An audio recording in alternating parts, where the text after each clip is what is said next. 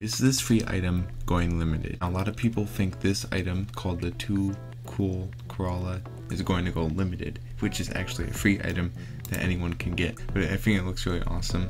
I think it's a really cool item. Go ahead and just get it now.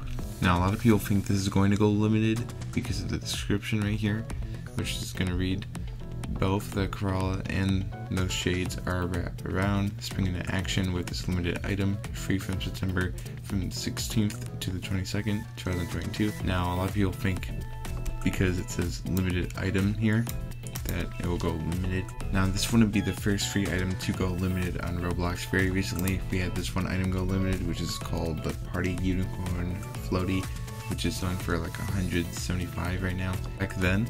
So people could have just went on the catalog and found this and just automatically just got the items, just like the Too Cool Koala. So it's pretty similar.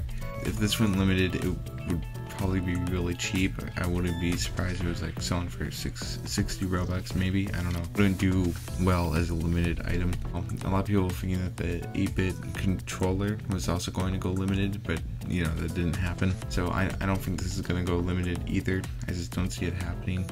I just think it's a little unrealistic. There is a chance that this item might go limited in the future, maybe a couple of years from now. Definitely go ahead and get it before you can't.